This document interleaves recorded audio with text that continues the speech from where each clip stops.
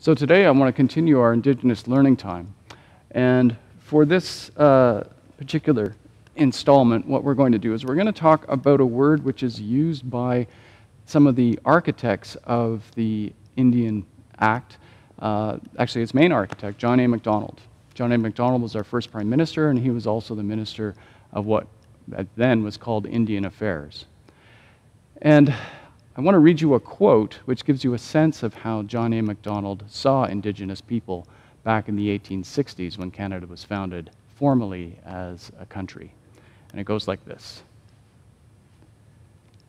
I have not hesitated to tell this House again and again that we could not always hope to maintain peace with the Indians, that the savage was still a savage, and that until he ceased to be a savage, we were always in danger of a collision, in danger of war, in danger of an outbreak. So that's how John A. Macdonald put it to the House of Commons. And that is obviously language which we would never use today, referring to Indigenous people as savages. And yet it was extremely common language back in the 1860s. And so to try and understand that, this week I went back in time. I did a little bit of time traveling. And I spent some time reading back issues of Toronto newspapers from the 1860s. And what emerged in, these are the writings of well-educated white men, not too many women in the papers back then, well-educated white men from both England as well as Canada. This was the way the educated classes saw things. And they really saw the Indigenous issue, which they called the Indian problem, as basically in two ways, because they saw Indigenous people in two ways. One was that Indigenous people were a lot like Adam and Eve before the fall. They were noble, well-proportioned, innocent, and what Rousseau called noble savages. Their only shortcoming, this camp said, was that they didn't know anything about Jesus, and that they hadn't settled down yet. They hadn't settled down to become farmers the way any good citizen should be. So they recommended that there was nothing wrong with the Indigenous people the way they were. They were actually very, there was much to be admired in their culture, but they should really settle down and become more like us in their lifestyle. So that was one way of looking at it. The other way of looking at it was that Indigenous people were basically going to go extinct very, very soon. This is partially based on the observation that their populations had dropped precipitously since Europeans had arrived in North America, and that was true. Between disease and war, their numbers had come down radically. By 1900, there were about 100,000 Indigenous people in Canada, spread out across all of Canada, which of course made them a very small population. But the idea was that they, because their lifestyle was based on hunting and gathering, particularly hunting out west, they were going to go extinct just as the buffalo were going extinct. And that was just the way it was going to happen. They felt that there was a sort of inevitability about this. And part of it was to do with the fact that they were going to run out of the food that they liked. And also it was simply because they had come into contact with what these white writers said was a superior civilization. And having come up alongside a superior civilization, of course, theirs would just crumble away. And in 1860, there was a newspaper article which read like this, which said that there was basically two choices left to Indigenous people in Canada.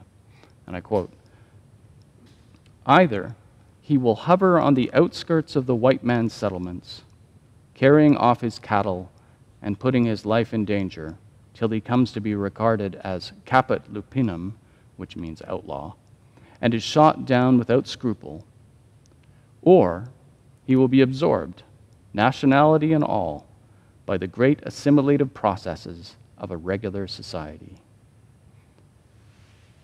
What's clear in these newspaper articles was that both camps, the sympathetic and the very unsympathetic, neither one of them really thought that there was anything valuable about Indigenous culture in itself.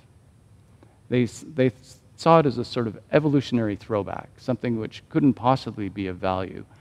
And they fully expected it just to die out. And the best possible thing that could happen to Indigenous people would be to be assimilated into white culture. And so that idea, which was true for both camps, which you could find in any newspaper of the time, that's what inspired the Indian Act in 1875, and inspired all those incredibly restrictive rules which came with the Indian Act, and which have made Indigenous life so difficult in Canada ever since. But if you had told John A. Macdonald that we'd be talking about this over 100 years later, he would have laughed. He would have said, impossible. Indigenous people will be long gone by then. They will simply be another type of immigrant to Canada, just like immigrants having assimilated into Canada. No one expected Indigenous people to last. They vastly, vastly underestimated the resilience of Indigenous people, who even when their ceremonies and languages were outlawed and forbidden, kept doing them anyway. They found ways to maintain their culture, even when it meant breaking the law and keeping it secret. And now they are actually the fastest growing population in all of Canada, numbering about 1.6 million people. So, and one of the things which has come out of this is that they have been organizing, as I've mentioned in other talks, they've been organizing with other Indigenous groups from around the world. And just 2 months ago, Canada finally, after over a decade of hard lobbying, Canada finally, at the federal level, adopted the United Nations Declaration on the Rights of Indigenous Peoples. And this act is critical for Indigenous survival all over the world. And I'd like to read just 2 clauses from it.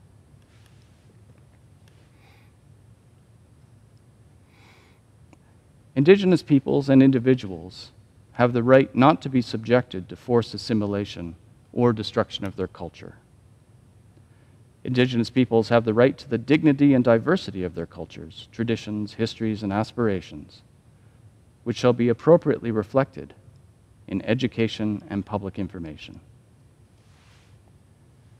The Indigenous people of Canada hope that we will take this very, very seriously so that we can have a much better future than we have had as a past with Indigenous peoples. They hope that we will recognize that their culture has much to value for themselves, has every reason to persist, regardless of how large or small their population may be, and it may well have things to teach us as well. John A. Macdonald would find the passage of the adoption of this declaration unconscionable and probably horrifying. And it's the distance between what our first Prime Minister thinks and what we think now, which is how we can measure progress. May we live up to our promises. And so ends our Indigenous Learning Time for today.